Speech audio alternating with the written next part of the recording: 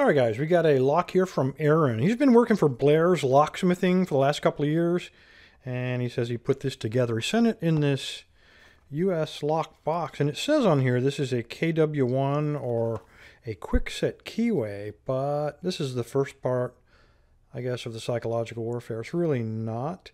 This is kind of a neat keyway, quite honestly. Down at the bottom, you got double warding there, so it might be a little difficult to use bottom of the keyway. I might be able to get it in there, but it's not ideal. So I might be forced to use top of the keyway, and I'm going to have to find a pick that'll get down inside of there. Anyway, great job so far, Aaron. Let's see what you got inside of this thing. Let me get it clamped up. Let's take a crack at it.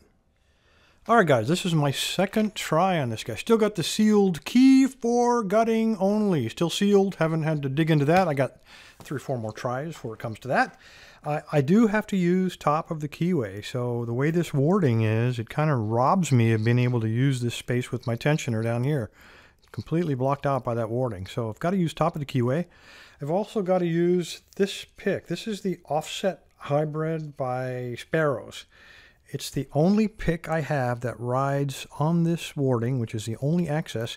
And even this pick, with such little rise on it, might be too much, because I felt on a previous, there are 6 pins. It feels like pin 3 and 4 are right on the bottom. So just the thickness of the shaft might be stopping me from, might be oversetting 3 and 4. And if I work for Blair's locksmith, that's probably how I do it. I'd probably put a bunch of low pins, and then the very back one, which is where I'm going right now, got to get up and around that warding, I would make him as high cut as I could get him if I'm making a challenge lock. So I'm going to try to force him first, and then perhaps later as I work my way out, I can rake the overset pins in the middle back down. If I can't do that, then mechanically I may not be able to pick this thing, because I just can't get a deep enough hook inside of there.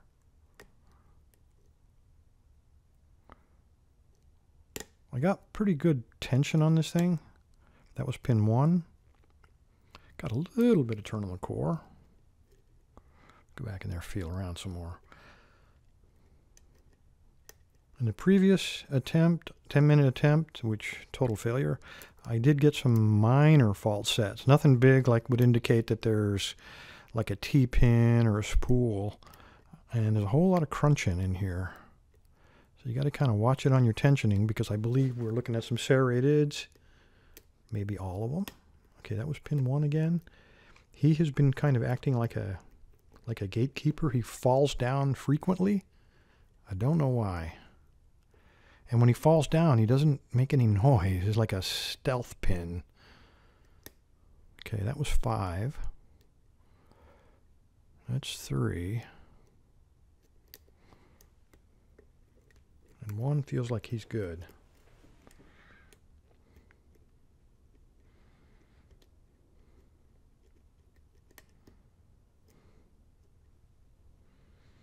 That pin is all the way on the bottom. No counter rotation on him.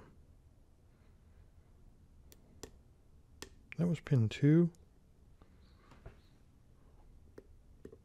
And I think 1 is okay. Oh, that was a good crunch. That was pin 6. Let me mess with him some more.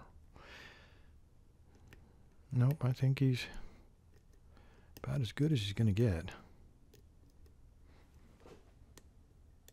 Oh, I think that was overset pin 2. That's pin 1. He's done that to me before on a previous attempt. He gives me like 3 or 4 clicks, but then he falls down in between.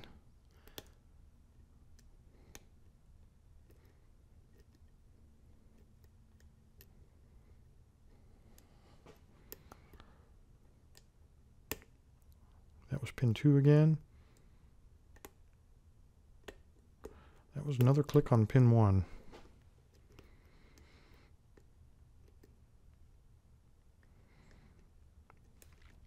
I think Aaron has learned a few things, because I believe that back one is about as high as you're going to get.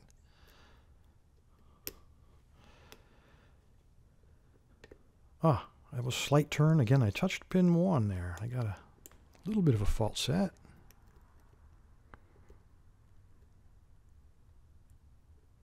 Ooh, I think I just gave it up by oversetting those guys in the middle.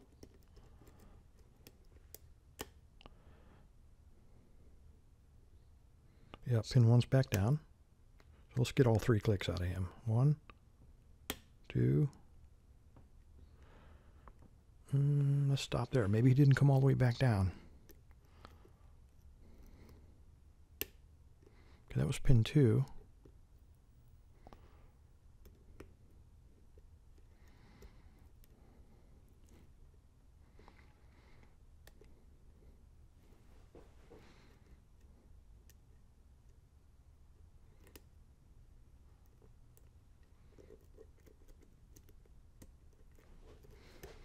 Come on. Oh, man, I think I did overset it that time. That was pin 6. That was pin 2. Pin 1's back down. Let's get all 3 clicks out of him.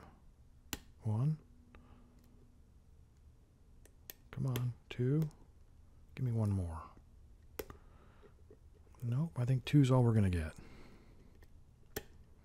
All right, I did touch pin 6 again, and I felt a slight turn on the core. That was pin 2.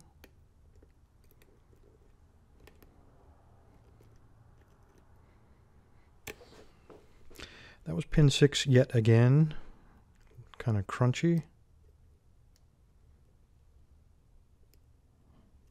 Pin 1 is down.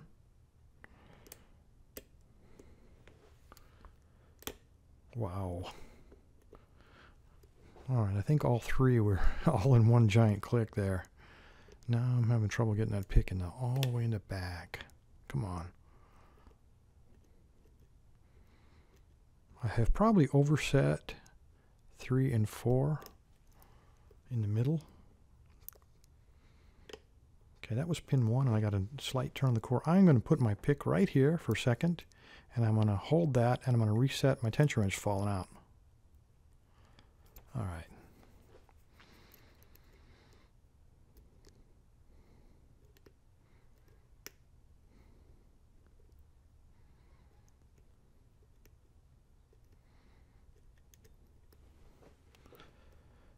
I think everybody back there is either totally bound up or they are set. So it's got to be somebody right here in the front.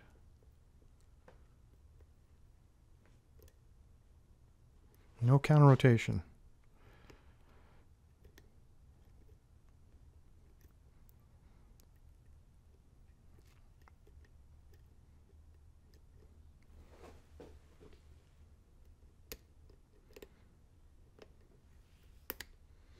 That was 2. There's a little bitty click on him.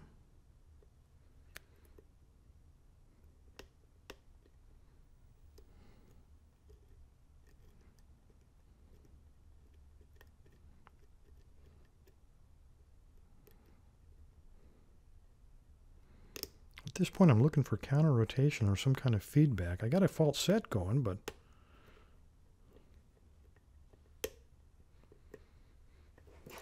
that feels like pin 1. I'm going to try to force him a little bit. Kind of an odd angle here, but it feels like there is a little bit of counter rotation there.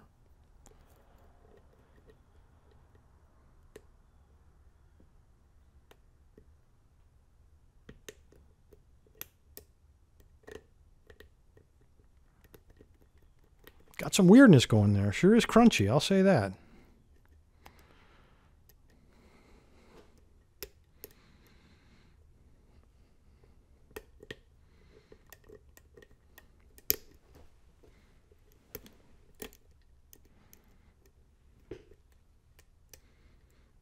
Come on, somebody talk to me here. Okay, pin 1 was back down.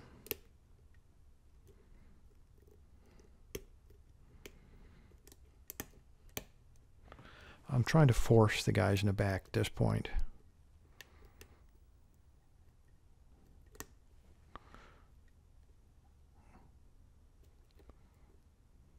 Pin 1's back down.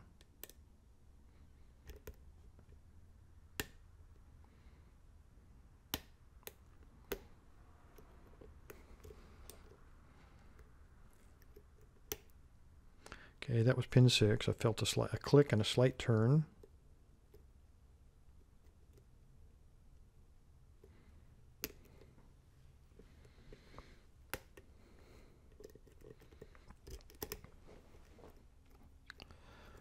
Okay, I do have a very good fault set going here. I'm at 935 though. That's the downside. And there we go. That is open, I think. I think the tailpiece is getting caught on the back here. So, yeah. So we got an open. All right, let's see what Aaron's got. It's almost a full 20 minutes of picking to get into this thing. Whole lot of crunching and some very low cut pins protecting some very high cut pins. I'm going to go ahead and lock it back up. And let's take a look at the key. It's going to be a long video, but Aaron earned his money. Let's see, I think this is a container for those brass top pieces originally. So I think the seal, I don't have to cut through all of that tape. Instead, I can just cut my thumb off.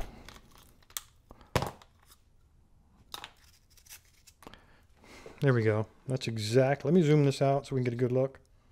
And the focus will work a little better. That, my friends, is exactly what I expected. I didn't expect 3 very low cut ones, but that's what I was dealing with there. I knew there were at least 2 that I was oversetting. Let's see if it works. And being a locksmith, I would imagine it does. It's a little bit stiff, but I think that it does get a little caught, but I think it's just a tight core. Get that out of there. Not Mac, but doesn't matter. It's a challenge lock. Get this stuff out of here. Get this over here. I need a Phillips.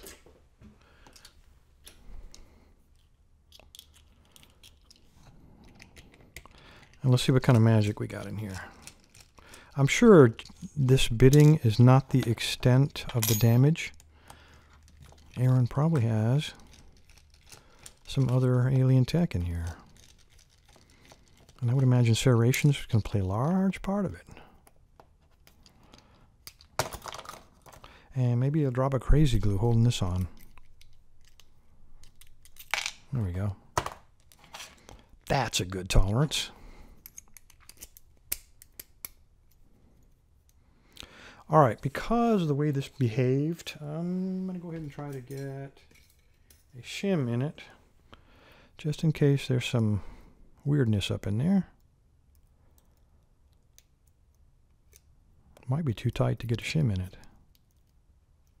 There we go.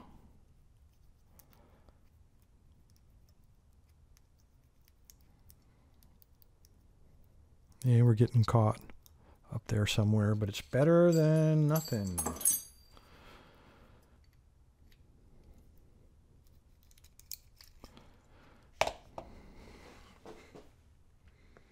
All right, we got a T-pin on 6 and a T-pin on 1.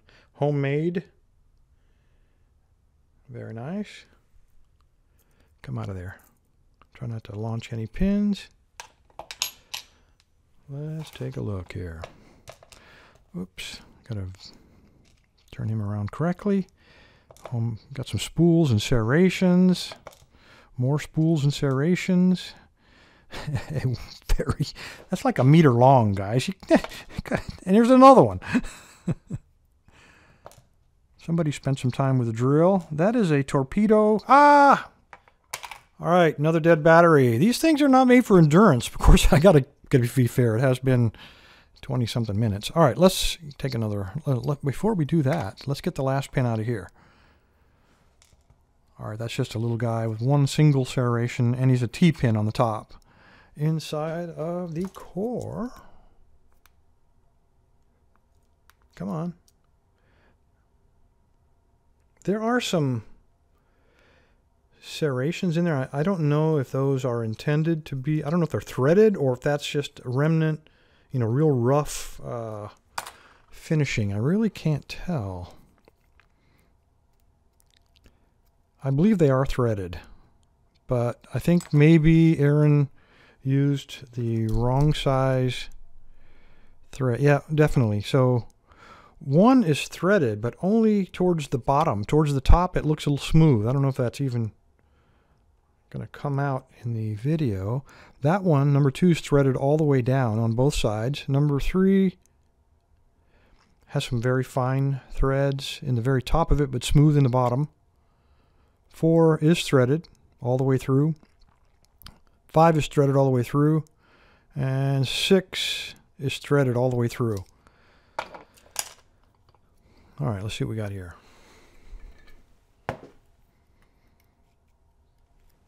All right, there's another T-pin. So it's matched up with a T-pin in the pin position of 1 in the core. And a little steel spring. Number 2 is a very strong spring, and he came out of there just like that. So homemade chest piece.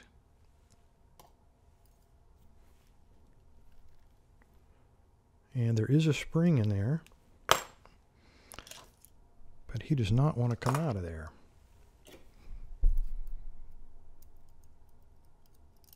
And that's because there's more than one spring in there. Got one doubled up. And he's threaded. All right. Any other tweezers? Let's get number 3 out of there. Number 3, very weak spring. And he's just a little serrated, a little, I don't know if that'd be a spool or a serrated, very sharp edge.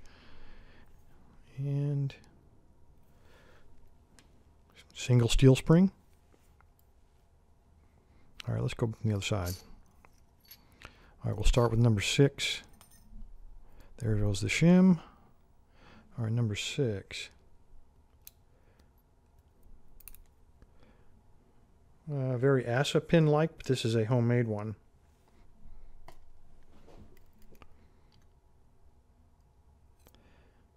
Let's slide that back. There must be a spring in there, and there he is, little steel guy.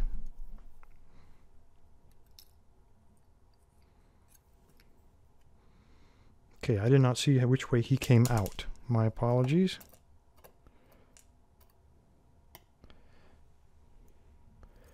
Because I turned my follower. 1, 2. All right, so this one goes here because the pin in number 5 is still there. So let me turn that follower. Let me push that spring down. See if I can drop that pin out. He's not cooperating. I don't know if you can see him there, but he's just barely hanging in that chamber. He's a T-pin, and I don't know why he's not coming out. He was jammed up on the serrations, and he was caught up on the little T. Like that. Steel spring. Next one was also a steel spring, I think. Yep. And that should be it, guys. All right, everything in here, every single chamber has nice sharp threads on it. So, Aaron, it's clear that you've been watching some of these tricky locks that you guys are putting together. This is what we're looking at. Now, we're looking at, if you just look at the bitting on this key, that should be, grab this guy. That just clearly wasn't nasty enough for Aaron. He had to go ahead and serrate virtually everything to get snagged up in the threaded chamber and also in the threaded body. So everything in here was designed around that. This is the only one I'm not sure how he went in there. I'm guessing he went in like that, but it would be a 100% guess. In terms of springs, they look, these two, number 1 and number 6 are the same. These 3 are the same, and then this one is a doubled up spring. So that's what we're looking at. Aaron, great job. You came very close to getting a whip by. Appreciate all the effort you put in this. Appreciate your time, guys. Stay safe. Stay legal.